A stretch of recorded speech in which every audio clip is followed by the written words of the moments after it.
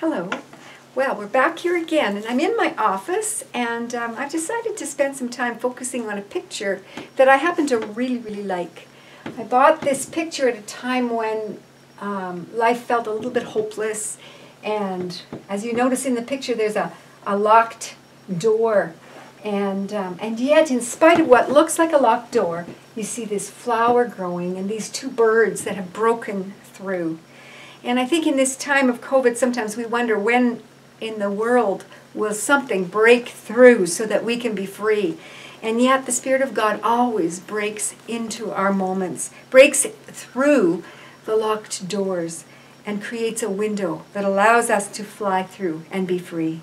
So today I was looking at the Ezekiel passage, the Valley of the Dry Bones, where God breathed life back into these bones that seem to be not doing so very well.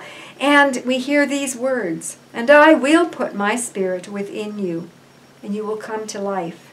And I will place you on your own land, and then you will know that I, the Lord, have spoken and have done it, declares the Lord." Indeed, God does break through our darkness. God does break through our locked doors.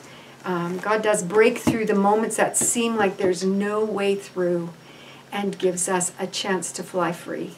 And so we can know this, and I think it's such a good word of hope today as we kind of ponder on this picture. Let's pray together.